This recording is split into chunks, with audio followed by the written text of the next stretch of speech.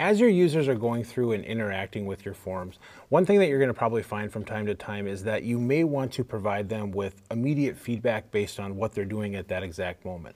So for example, if I'm creating a new customer in the application, I might require that I capture their entire address and maybe an account number. However, if they're just a prospect inside the application, I don't necessarily need to complete their address until they actually become a customer inside Dynamics 365. Or, maybe in addition, I have some type of error message that I want to display if somebody enters something incorrectly or if they're missing information. In the past, that really could only be done using client-side scripting, and that's where you had to go in and have a developer go in and create that information for you. But by using Dynamics 365's business rules feature, you have the ability to do a lot of the same functionality, and the really nice thing about it is it can be done by anybody inside the application that knows how to work through it and has the ability to customize the application. They don't have to be a developer to actually go through and consume that. So in this module, we're going to go ahead and just talk a little bit about what business rules are, provide you a little bit of overview in regards to how they work, how the design engine works in regards to working through the actual business rules themselves. We're going to look at the structure and the design elements and talk about how you build them from scratch and work through them. And then we're also going to talk about how conditions and actions play into account with business rules and how what happens inside the application will affect other aspects as they're moving forward. What exactly is a business rule? Well, think of a business rule as client-side scripting that is done without actually having to do any programming. So if you wanted to go in and have some client-side logic that's applied as the user is interacting to the form, but you want those to be built by somebody who has more of a knowledge of how the business works and what should be brought in, that's where business rules come into play. Now, it's not necessarily going to replace all of the client-side scripting or the JavaScripts that you would see inside a Dynamics 365 application, but it does allow you to replace a vast majority or a large portion of the potential need for client-side scripting in the application. Now, before we go through and actually talk about how to build them and work with them, there's just a couple of key things that you need to remember. The first thing is how they're triggered. So they're actually triggered when a record is opened or when a field changes that has a rule or a condition associated with it. So when somebody opens up a record inside the application, that business rule or those business rules are going to evaluate to determine whether or not they should be applied. And then as somebody is going through and interacting with the application, those business rules will then be applied at that point as well. Now, the key thing to remember is that's a little different than calculated fields. Calculated fields don't actually update or calculate until the record has been saved or reloaded. With business rules, they are in essence real time. Now, there's a couple of other things to remember is you may create business rules at kind of an entity level. If a business rule mentions a field that is not referenced on a specific form, it basically just ignores it. So the nice thing about these business rules too is you don't have to really be conscious of whether or not the fields that you're referencing in these business rules are on the form, particularly if you're doing role-based forms. If they're not on the form, they just get ignored. You don't get any errors or anything like that. The biggest difference that you want to keep in mind from business rules with like traditional client-side scripting is they're field level rules only. So I wouldn't have the ability to have it like hide a section or hide a tab on a form. I could certainly go in and have it hide specific fields that are in a section or specific fields that are in a tab, but I can't hide the entire tab and section. Now, that's not that huge of a deal because honestly, if I have a bunch of fields in a section and I hide all of those fields in that section's not going to display anyway, but there's a little bit more administrative work that has to be done on that as opposed to if I was going to use client-side scripting and just use the entire hide command for the section or the tab in general. Before you start designing business rules, there's a couple of things that you want to keep in mind. And probably the first thing is what's called the rule scope. And so this really defines when that business rule is going to run inside Dynamics 365. And there's really three basic types of scopes that you're going to see. And you can see this kind of down here on the bottom of the screenshot as well. There's the single form. So if, for example, you're doing role-based forms and you have multiple forms in the application, I could create a business rule that is just targeted at like the information form or a sample form. That is only going to run when that form is loaded inside the application. So for example, if I had multiple forms that were using the same type of situation and I had it set to a single form, I would have to create multiple rules for each form that I'm working with. That doesn't happen as often. Most of the time when I'm thinking about business rules, particularly because they don't necessarily, they get ignored if the fields aren't on the form, most of the time you're going to see that scope be set to all forms. And so basically what that means is any form that's associated with this entity, this business rule is going to be available and to run on. And the nice thing about that is now this is what's going to transfer over into like your mobile applications. This is also what's going to transfer over into like the Quick Create form as well. So when somebody goes in and opens up that entity form and is actually physically entering information into that form, then the business rule is going to trigger and run. So it's still very much a client-side event in the respect that the forms have to be opened in order for somebody to work with. The other option that you have is more of an entity-based scope. And this runs not only from the client perspective when somebody is entering in the form, but it also works from a server-side perspective. And this would be like for pre-populating data and putting information into an entity when somebody maybe imports information in. Now, you're not going to use the entity-based for the visual type stuff where you're making things required or not required. You're really going to truly use that more for data population. But it's important to note that when you are creating the business rule, you want to define the scope that's going to work best for you based upon what you're doing. Now, from a business rule perspective, one of the very exciting changes that's happened with Dynamics 365 is they've actually redesigned the rule designer. And so now you have more of this drag and drop interface that you can use when creating these business rules inside the application. So you'll have this rule designer window that you can see here that actually allows you to drag different elements over. So you can create conditions, you can create actions, and then based upon what you've drug over into the designer, it's going to give you specific elements and properties that you can modify based upon those situations. And what's nice about this designer is as these rules maybe get bigger and expand into different areas, you can maximize and minimize, zoom in and out to actually make sure you're taking full advantage of the design real estate that you have. You can copy existing steps, you can delete steps. You can use this to really take snapshots of where you're at, so if something isn't necessarily working right, you can work with information from there. So the cool thing about this new designer is it really gives you a one-stop area to visually be able to decide how you want this process to look like as you're designing it. And then down at the bottom, you will also have kind of a text view that gives you more of that traditional, here's in words what's actually happening with this business rule. If this happens, we're going to do this. If not, we're going to do this. And so we have this very definitive action on how we want to work through these. The baseline or the cornerstone for any business rule is going to be the conditions. And so rules are only going to execute when a condition that is defined inside the rule is actually met. So what this allows you to do within the designer is compare different field values to maybe other field values, maybe compare information to static values inside the application, or even just compare information to formulas. So really think of the conditions as triggers that are going to fire actions that will follow. And there's several different options that you have when you start talking about these conditions. You know, if this happens, do this. Else do, you know, if otherwise, if something else happens, do this. Or if this and this happens, now I want you to go ahead and do this. So what this allows you to do is to really look and identify what's happening. So for example, I can see here on this condition that I'm working with the account entity. The rule is looking at the entity itself. It's defining if there is a specific relation field or value inside the relationship field.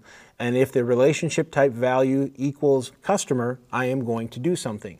Now, the cool thing about these conditions is they don't necessarily have to be based upon field values or other items. You could actually have some of these conditions be based upon like business process flow steps. So if you have a business process flow stage and somebody comes into that stage, you can have it evaluate conditions when they're going into that stage and determine whether or not you want to do something based upon those individual items. Now, again, as if anything, you have this concept of if-else conditions, which gives you the alternative if the first condition is not met. Now, it only allows you to do if-else. It doesn't necessarily allow you to do nested if-else functionality. If you wanted to do something similar to that, you would have to look at potentially creating a different rule to accommodate that.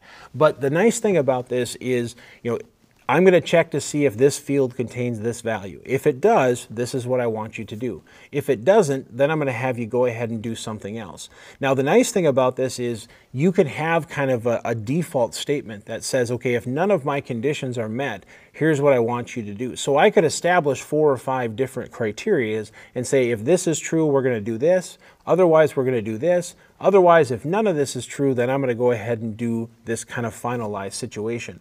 A lot of times when you're creating these business rules, you have to take that into consideration because it doesn't reevaluate. You need to make sure that it understands every possible scenario, so when it's evaluating those conditions, it always can arrive at some type of solution. And I'll show you that when we actually go in and do the demo here a little bit as you're moving forward. It does support when you're doing these conditions and an OR grouping functionality. So I can say if this is true and this is true, do this. Or if this is true or this is true, do this. The only thing I cannot do is I cannot have a condition that is both and and or. I couldn't have a scenario that says, if the city is New York or Boston, and the status is this. It doesn't let you do that. So you do have to potentially look at maybe different rules to accommodate that, but you can still accomplish quite a bit with the different if-else functions in the application. Once those conditions have been evaluated, now it's going to fire off actions inside the application. And those actions are only going to apply when those conditions are true. So it's going to look at what specifically took place, it's going to compare those values, and then it's going to go ahead and determine those actions based upon those items. So you do have the capabilities, like I said, to specify multiple conditions and then have the actions triggered. Same thing with formulas, but it is only going to fire those actions if the entire statement is true. So if it's an AND statement, all of the items inside that AND statement need to be true, and then it will initiate the individual actions. Now, these are just some of the different actions that you have inside the business process flow error. You have your ability to show error messages. So if there was some type of thing, maybe somebody didn't put something into a field and you wanted to let them know on that, you would have them have the capabilities to display kind of a generic error message. This is where you would definitely want to have kind of that else condition associated with it. So once somebody has put something into that field and now you no longer have that criteria being met, you would want to have a condition that would now remove that error message from the application. I can set field values. I can have it, create at a specific value. I can have it clear information from a field. I can have it perform a very basic formula based upon those information. I can toggle requirement levels, so I can make something either business required or not business required. I can set visibility if I want. I can lock or unlock fields on a form. And one of the cool things that they now have with Dynamics 365 is I can do this, what are called recommendations. And so I can actually have it recommend specific values in maybe another field's drop-down list based upon what they picked in a different field. So if I pick customer in this field, maybe I have a drop-down list that has 5 or 6 different values. I could recommend a specific value in that other field based upon that option. So these actions really give us a lot of flexibility to determine how we want to push information from there and how we want things to physically be presented to the users inside the application. Another thing that business rules have the ability to do, as I mentioned, is formulas.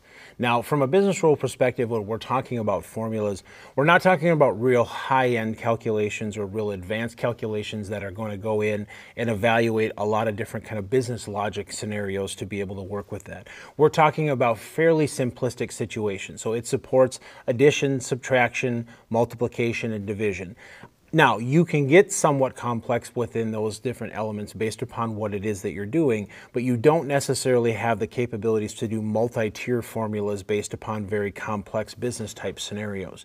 It really only allows you to do formulas based upon fields that are numeric or contain date fields. So this is what you can see kind of on the side of very simplistic situations. So I'm looking at the created on date of a record, and I have a formula that is going to run on the created on date that is basically going to go out and add 3 days to that situation. So maybe I have a scenario where I want the follow-up date to be 3 days after the created on date. This is where I would be able to go in and kind of define what I want that to happen. So I have a condition that says if it was created on this situation or if the opportunity contains this type of information, now I want to follow up with that in 3 days.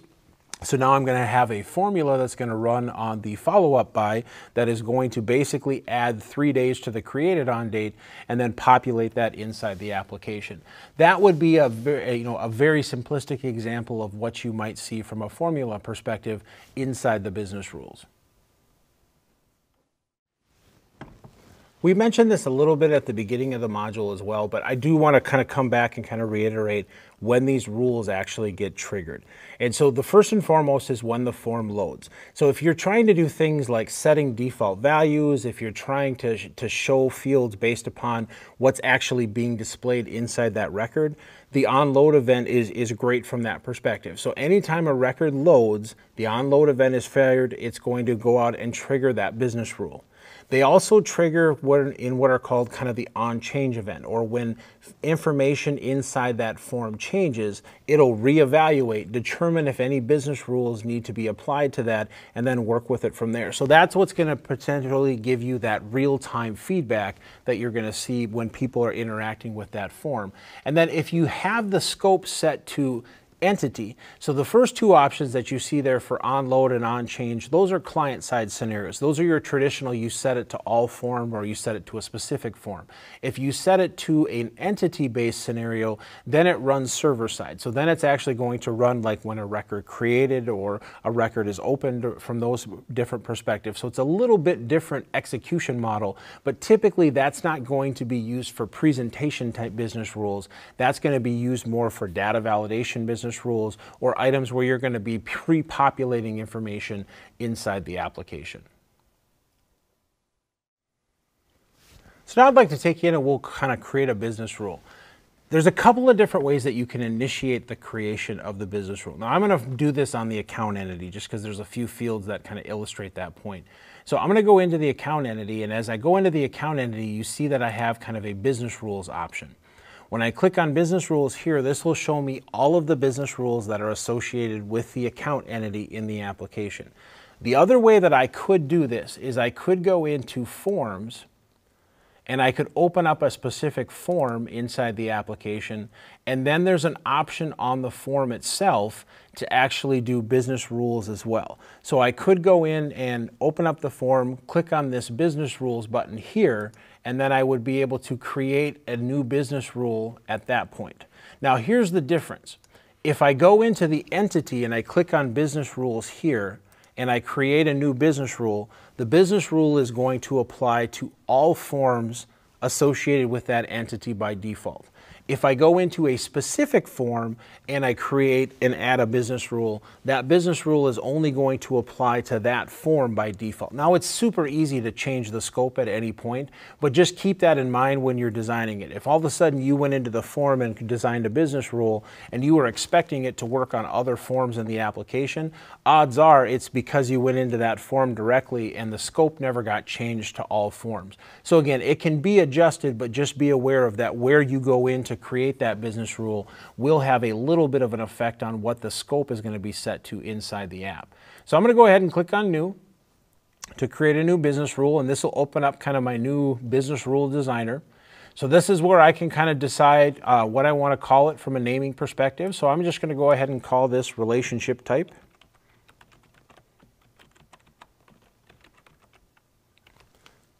Now I'll see over here that this is that scope that I was telling you about. So this has been automatically set to all forms based upon that option. But if I click on this, this will show me and give me the ability to set it at an entity level, which would be my server-side execution, or give me the ability to set this for individual forms based upon what I want to do. In this case, I'm going to just go ahead and leave it at all forms because I don't care what form type we're on. I want this to be able to be facilitated. So I can see here that there's already a condition kind of established inside this option. So over here is my rule designers where I can actually start defining how I want these flows and these items to take place. And it's really just kind of a drag and drop scenario as far as putting that information in. And then based upon those conditions, here's my individual actions. And you basically just kind of drag the information over and position it where you want inside the application. And then the business rule item down here will kind of tell you what's taking place based upon those situations. Now, I already have a default condition in here, so I'm going to go ahead and click on this condition, and this is where it's going to allow me to edit this particular condition inside the application. So the display name on this, we're going to just call this relationship type.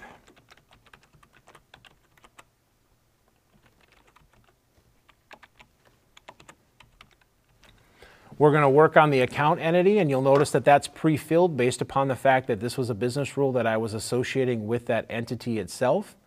Then I can look at the source. So this is where I can define if I want this business rule to be triggered just based upon the regular entity itself or based upon a business process flow. So if I have a business process flow associated with the account entity that has multiple stages, this is where I could pick a specific business process flow. I could then pick the process that I want to work with, and then I could actually define whether or not I want this to work on an active stage or a selected stage. This is where, from an interaction standpoint, if I really wanted to dive in based upon the business process, I would be able to do that. Now, that's not necessarily going to apply to what we're trying to do here. So in this case, I'm going to go ahead and just say entity itself, and then specify the field that I want to work with. So in this case, if the relationship type field, so I'll scroll down here to relationship type, equals, and then I can determine if I want this to look for a static value, so a value that would be defined within that field itself, or I could determine whether or not I wanted this to maybe compare with another field in the application, and then I could specify what field I wanted to work with. In this case, we'll just do a value and determine whether or not it is a customer. So we're going to go ahead and say if the relationship type is a customer, what do I want to do? And then it shows me kind of the text view for that option. So then I can go ahead and hit apply. So if the relationship type equals customer, I want to do something. So now I can go back over into my components and I can define what it is that I want to do. Well, if they're a customer, I want to make the account number field required. So I'm going to scroll down into my actions options here, and I'm going to find set business required, and I'm going to drag that over next to my condition and says, okay, if this takes place, this is what I want to do. I want to do a new action. So in this case, I am going to custom required. The field that I want to work with is the account number, and I am going to set the account number to business required, and then apply.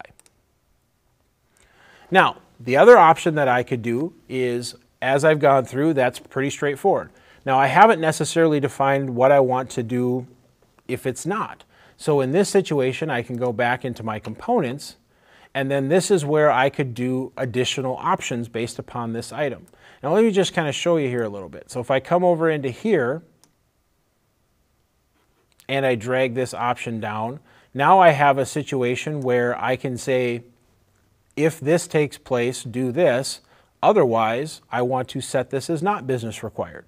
So this is where now I could come in, go into this set business required action, pick account number, and say not business required.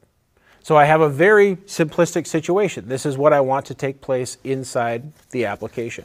Now, the other option that I could do is I could just continue to build this if I wanted to maybe do something around a vendor until I ultimately wound up with no other actions or options that I want to go through. So this is a very simplistic example of what you might do, but it's a very real world specific scenario on how you might apply this in the application. So now the final thing that you want to do is once you've kind of built your business rule and say, okay, this is what I want to do, now you're going to then basically go in and validate it. And so what the validate does is it goes out and just makes sure that all the arguments are legit and that they're going to be met okay and that you're not really going to have any issues inside the application. Then I can go ahead and save my business rule. And then once I have it saved, then I have to activate it. If you don't activate the business rule, then it will not actually work inside the application. So now I'm going to activate my business rule. It'll confirm activation and ask me if that's what I ultimately want to do, and that's fine.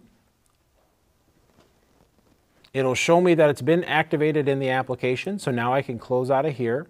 And now I could consume this. Now I don't necessarily know if I don't think the relationship type is actually displayed on the form yet, so let's just go into the account form. Let's open up the account form here real quick. And let's make just a couple of customizations to this. So I'm going to take the account number field and I'm going to move it underneath the account name field. And then I'm going to scroll down and I'm going to find that relationship type field. And I'm going to drag that over underneath ticker symbol. Actually, let's put it right underneath account number.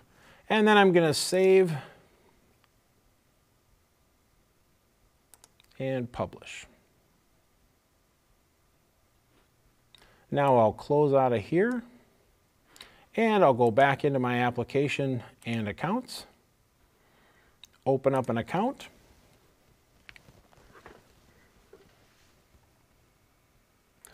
I can see that the account number is not required, relationship type doesn't have anything defined.